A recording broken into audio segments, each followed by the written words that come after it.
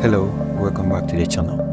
Sorry we were off last week due to some technical issues, but we are sorted now and back on track this week. Please like and interact with our video to help reach all those football analysis fans out there. In this video, we'll discuss the role of Jackson in this game, his combination play, and his man of the match performance. We'll also break down how Chelsea utilized Sancho, Enzo, and the left-sided players to create spaces behind the West Ham defense.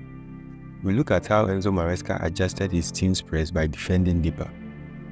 Finally, we'll cap off with one of Caicedo's best performances in the Chelsea shirt.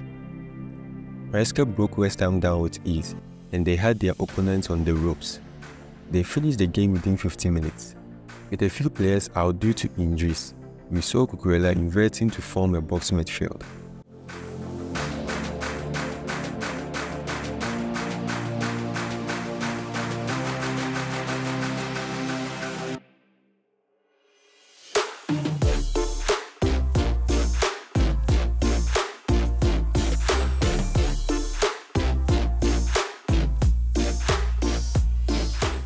Jackson was brilliant and effective on both sides of the ball. His overall play and finishing were strong.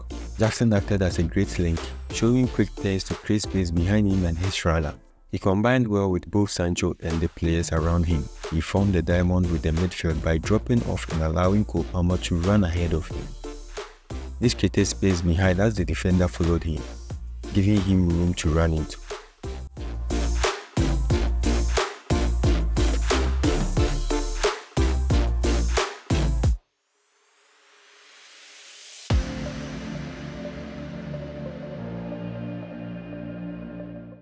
We saw him betting on himself and he came out on top with the second goal.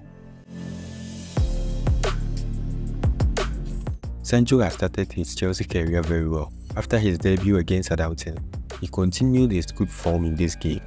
His performance stood out as he dragged Aaron Wan-Bissaka out of position on the left, creating space for the left-sided players to exploit. This was key in Chelsea creating the first goal and exploiting West Ham's defense.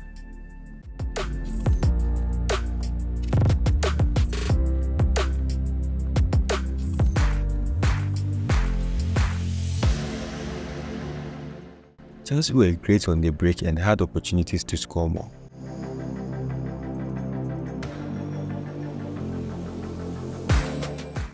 Jackson assisted Palmer for the third goal with a great run.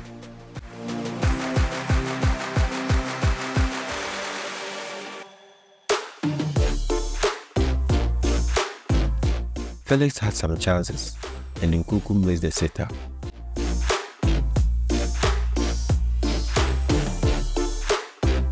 Caicedo was fantastic on the day. He had the game in the chokehold both defensively and offensively. He assisted the second goal and created Nkunku's chance.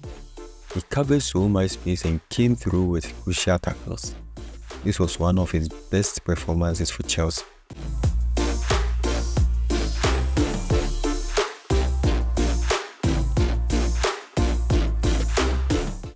Talking about defense, Chelsea were more laid back. They sat in the 4-4-2 mid-block and covered spaces centrally and were aggressive in tracking opponents. There were several occasions when Tosin and Cole followed attackers deep into their own half.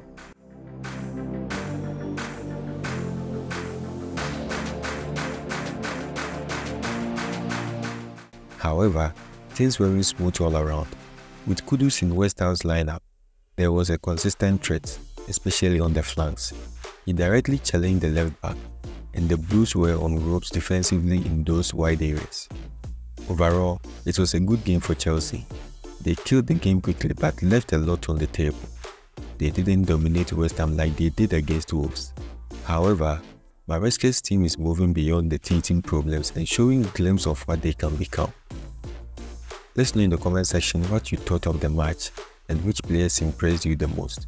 If you enjoyed this video, please give it a thumbs up. Don't forget to subscribe and hit the notification bell to stay updated with all our latest content. Thanks for watching.